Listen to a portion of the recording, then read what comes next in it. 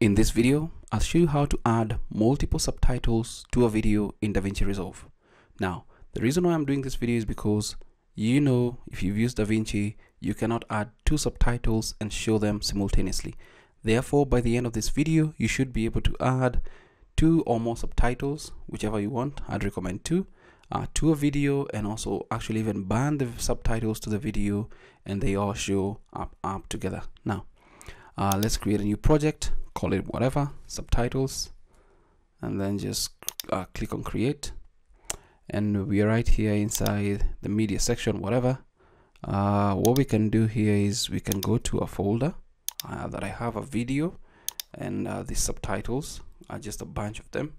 So we can pick this one. I know this one is in English, and maybe something that's in Arabic, this one, and then we can just drag and drop them here. Just click on change or whatever, really depends. Let's go to the edit page. We have our video here, and we can actually just drag and drop it to the timeline right there. So it looks good, really good. So if you just right click, add subtitle track, let's go with which one is this one. Let's just drag and drop it here. Let's see if we can just move this slightly. This is the English version. Yes, looks good. We may need to just adjust the timing slightly. I believe we may need to just check the waveform a little bit, and then just make sure that when you do that, you select everything and move it to where you want it to be, and we can zoom in so that we can see exactly where everything is. So here we go. The subtitles probably begin somewhere from this section, so we can actually move all this way because we already selected that. So if we do that, these subtitles are going to be in sync. Now, if you'd like to add a second subtitle, let's say go add subtitle track, we'll have subtitle track 2, and you can go with the Arabic, just drag and drop it right there. Looks good. We can zoom in. Actually, when you see that, you see it's not in sync, and they should be in sync. So let's actually just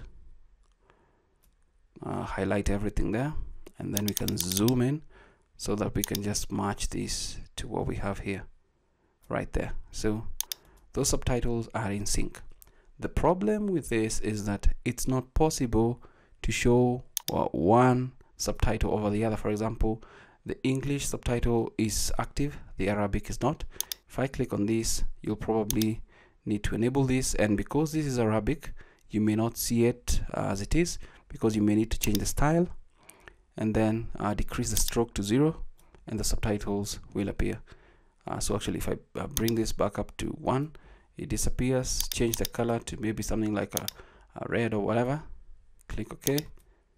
If I change the stroke size to 0, you'll see that actually, if I just copy this, just that change the color to red or whatever, they are available. And always ensure that for Arabic, so that you can get the right to left, you just do remove the stroke or set the stroke to 0.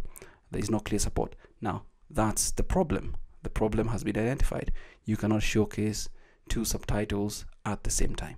Now, I'd like us to solve this. Let's just delete the SRT or the subtitles, and delete, or maybe actually delete empty tracks. That's okay. We can actually even delete the two subtitles from here. So what we're going to do now is that we're going to convert the SRT subtitle files, the English version and the Arabic or whichever other language that you may have, into a Final Cut Pro XML project. And that's pretty easy. I'll show you two ways.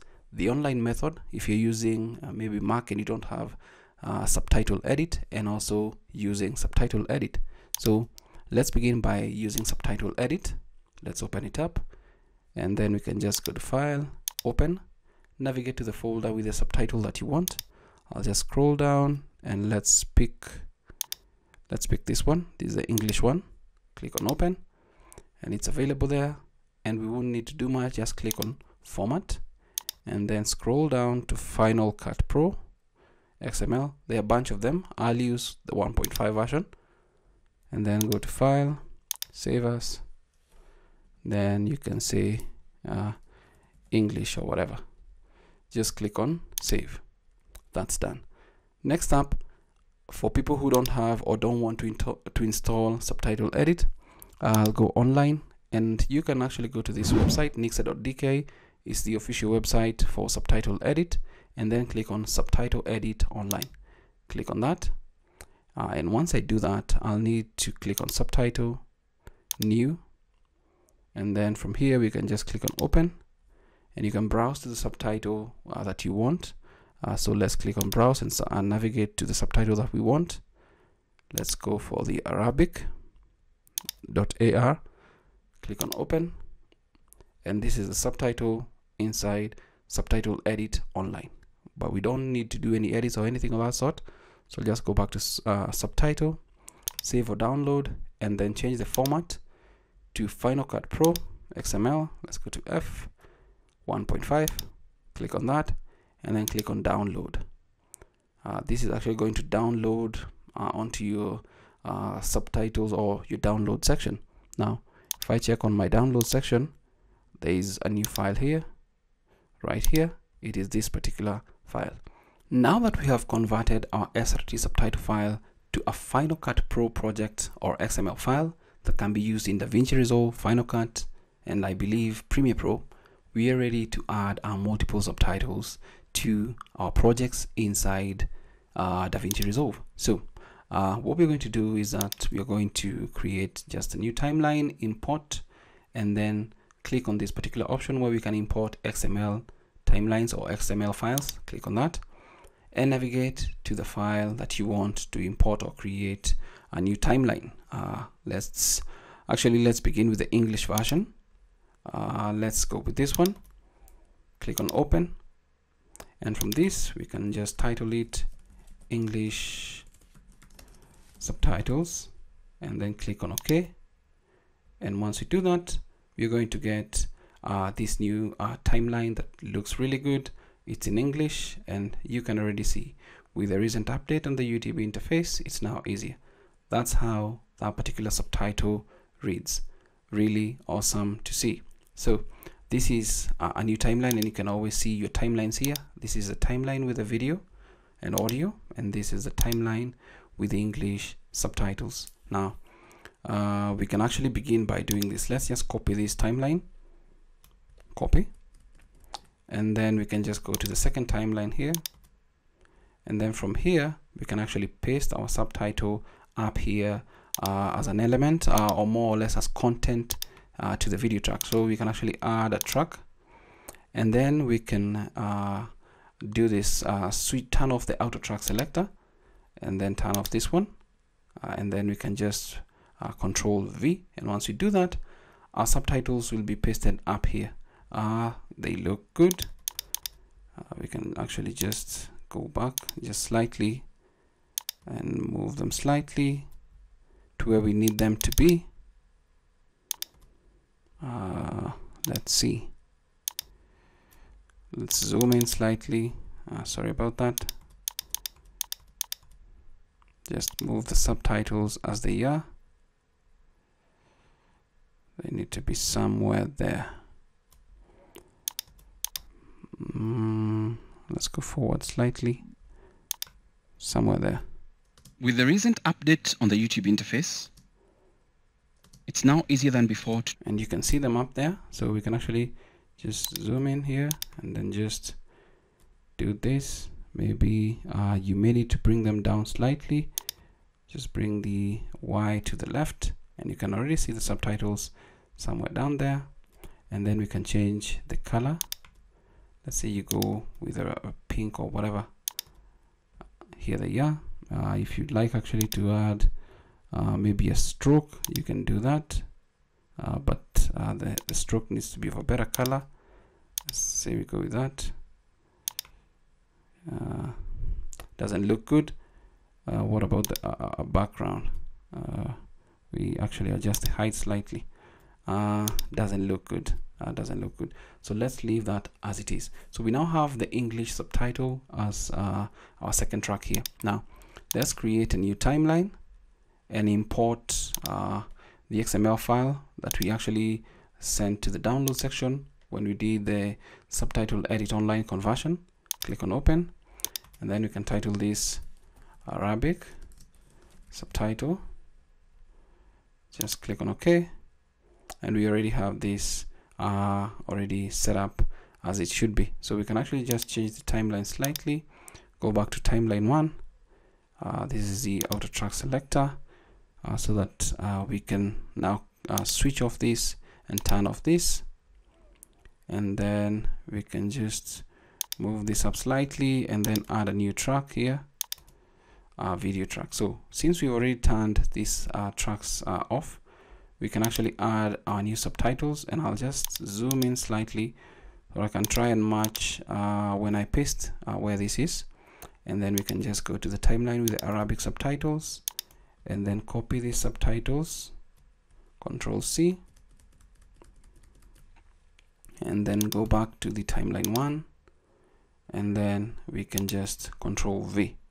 Now once we do that, if we zoom out slightly, we can now see that our subtitles, let's zoom in, our subtitles are now available on both tracks.